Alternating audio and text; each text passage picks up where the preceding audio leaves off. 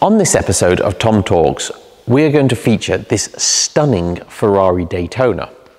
Now, we have featured a Daytona on a previous episode, so we know a little bit about the model. We know they were first launched at the 1968 Paris Motor Show.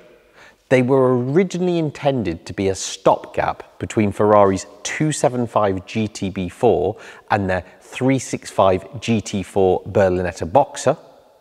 They were designed by Pininfarina, although the bodies were put together at Scaglietti.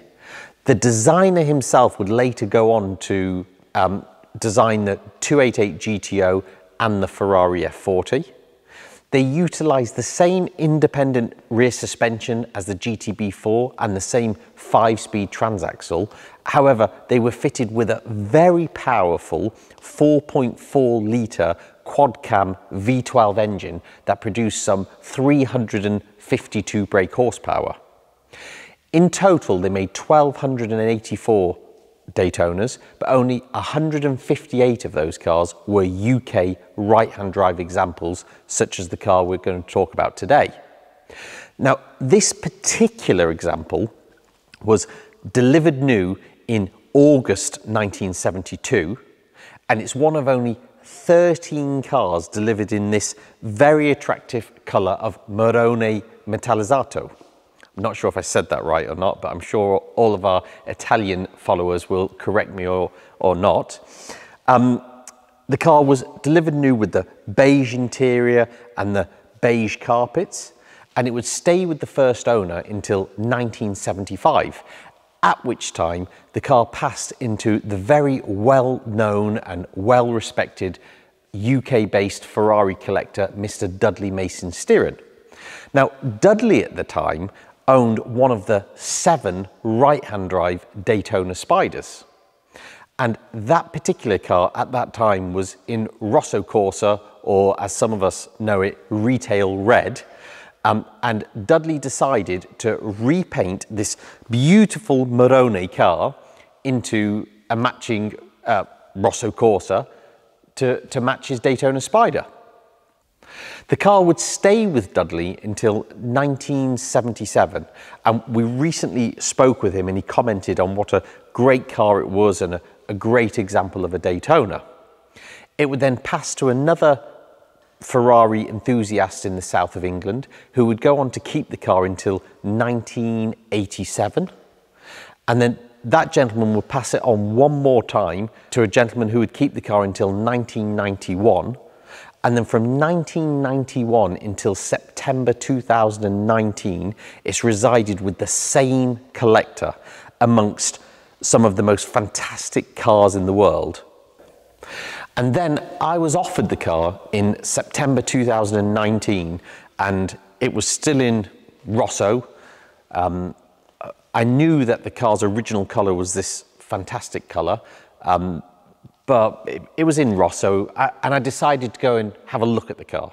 Anyway, when I went to inspect it, I was blown away by how original the car was. It still retained all of its original interior, its original carpets. When I was looking around the car, I could see it retained all of its original glass, its original headlamps, its original tail lamps. All of its body numbers were still in place, and it was showing 21,400 miles, which you always question whether it's original or not. The gentleman told me the car had not been used since 1991, since when they purchased the car, and I decided to dig into it a little bit deeper. So I had a look at the history file, and everything in the history file supported that the mileage was correct, and everything about the car supported that the mileage was correct. All this beautiful leather interior, as I say, the original carpet, it had the original mouse hair dash, although it was badly stained.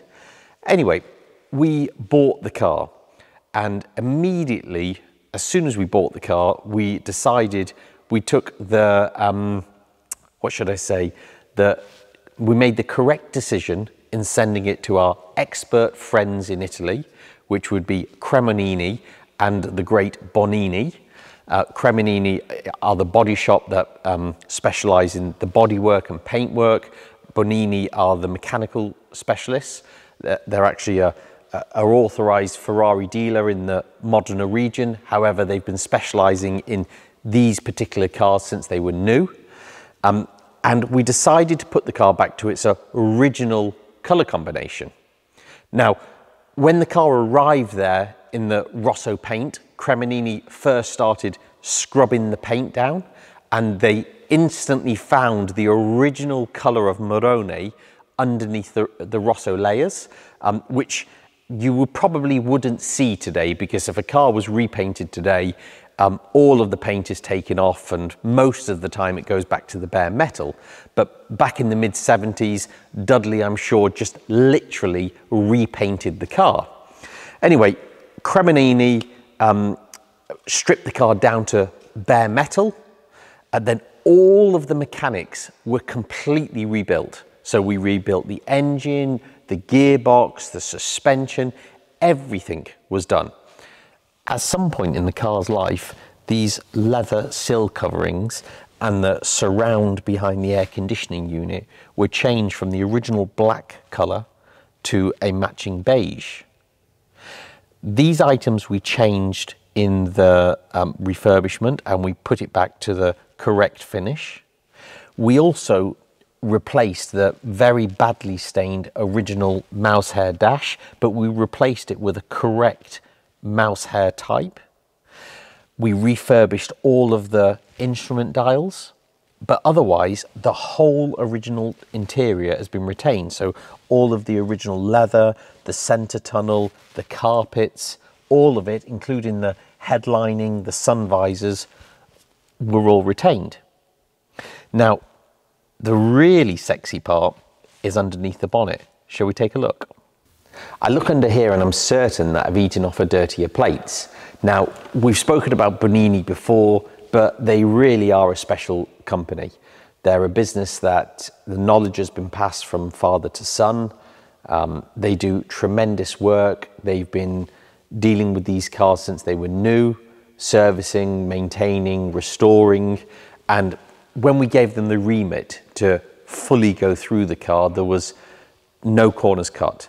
They've done a full engine rebuild, a full transaxle rebuild, suspension, everything. You look at the bonnet struts, you even look at all the wiring, the fuse box, the distributors, the heat insulation underneath the bonnet.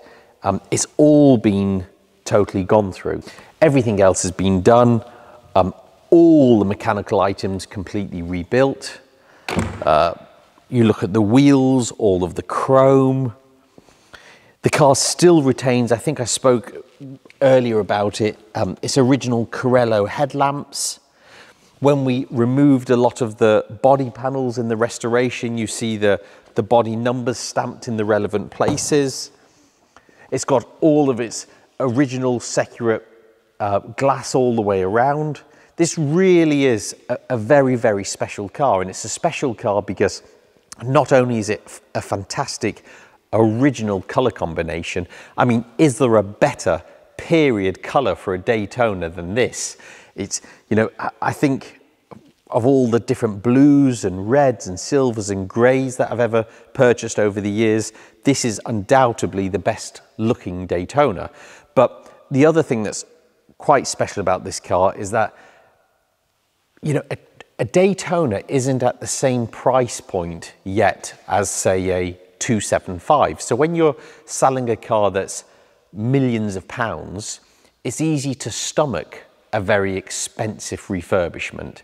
But when you're selling a car that's a little bit, well, quite a bit cheaper, you know, it's then hard to spend hundreds of thousands of pounds on a car. And we've done that with this particular car. And that's what I think makes this Daytona unique. There hasn't been a Daytona that is as well sorted as this car. And as I really don't think there's been one as well prepared, where Bonini have gone through the whole car and done a complete rebuild of the mechanical components, and then you've had Cremonini do the cosmetics. It really is a very special car, and I think now is the exciting part, because I'm going to go and see how good this Bonini work really is. So she's had very little use since 1991 and fresh from a complete mechanical overhaul by the very best in the business. Let's see how she performs. Key in the ignition. Turn the ignition around. Open the throttle just a little. And fires straight up. Now, I never like to set off until I see some temperature in the water. However, it looks like our boy Jonty has pre-warmed her for me. Seatbelt on. Very importantly, sunglasses on. Let's just check all gauges. Plenty of fuel. Plenty of temperature in the water. Now, we might just switch the air conditioning on. Always important to have factory fitted air conditioning on one of these. And let's set off.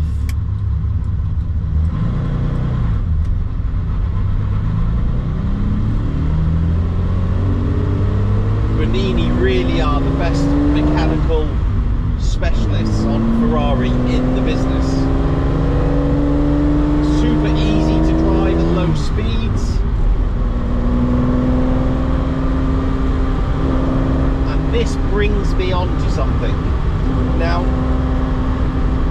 I really am very pedantic about ensuring a car is returned to its original specification whenever we send a car to be restored or have work done. I've deviated slightly on this car. I owned a Daytona for several years myself, and the one thing that lets a Daytona down from experience is very heavy steering at low speeds. Of recent years, a lot of people have been installing a power assisted steering that's a progressive power assisted steering. It's a simple bolt-on item that you can easily install and easily take off, and it absolutely transforms the car. And when we was having the mechanical overhaul done by Bonini, I spoke with Renato Bonini about it. It's something that he really supports on Daytonas.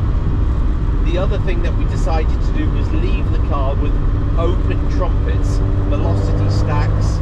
They look so much better, they sound so much better.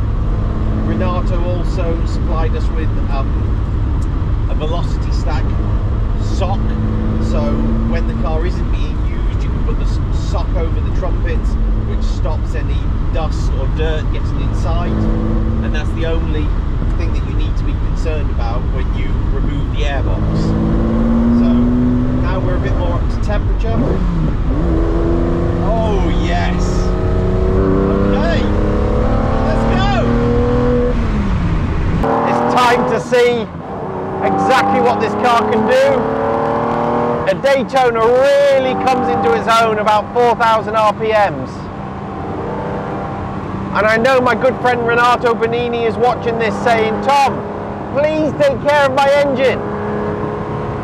And I've just got to say to you, Renato, you shouldn't have built it so good.